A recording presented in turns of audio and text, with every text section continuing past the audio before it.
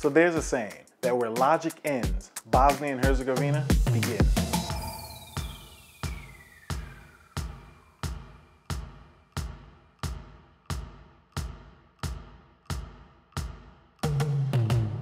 Now this is probably the funniest and truest thing I've ever heard about a country, but it is what makes it beautifully unique.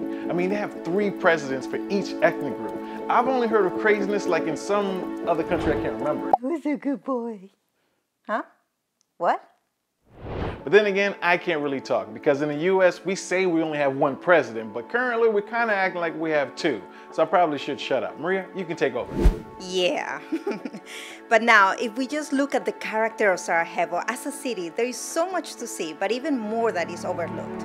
Surrounded by beautiful landscapes and mountains, this city has a huge Ottoman influence as well as Austro-Hungarian and Communist architecture, but it's the people that make it unique. Now the people can seem cold like New Yorkers, but don't let that fool you. They are super friendly, hospitable, love to gossip. But the one trait that I haven't seen anywhere to this extent is how apologetic they are. And I mean super apologetic whenever they make any kind of mistake. However, there is still this tension that exists in the atmosphere. As Laila said, there is 3 ethnic groups in Bosnia. You have the Bosniaks, who are the Muslim Bosnian.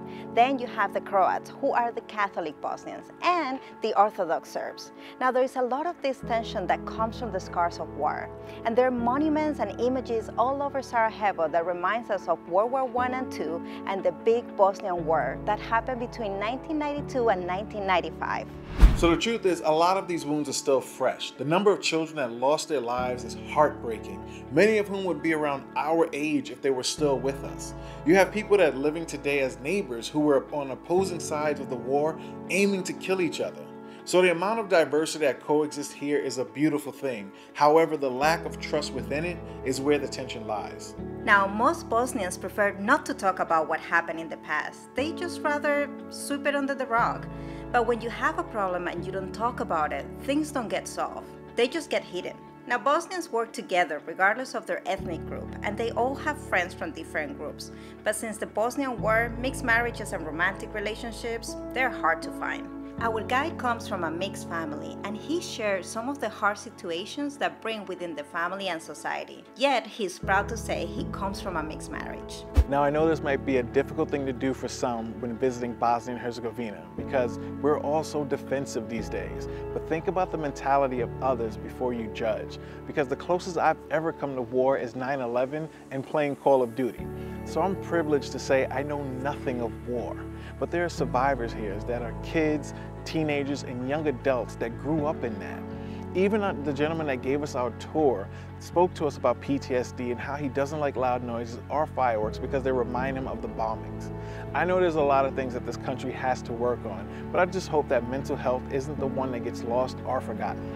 Now, don't think for a second that the people of Sarajevo are weak. As a matter of fact, our guide told us a story that during wartime, his mom would dress up with high heels and everything to go outside because she loved this photo of a woman taken during the war times, and she wanted to make sure that in case that she was photographed, she was at her best. The second reason was to show their strength. And regardless that the buildings was falling and the damage was happening, they wanted to show that their spirits would be the last thing to fall.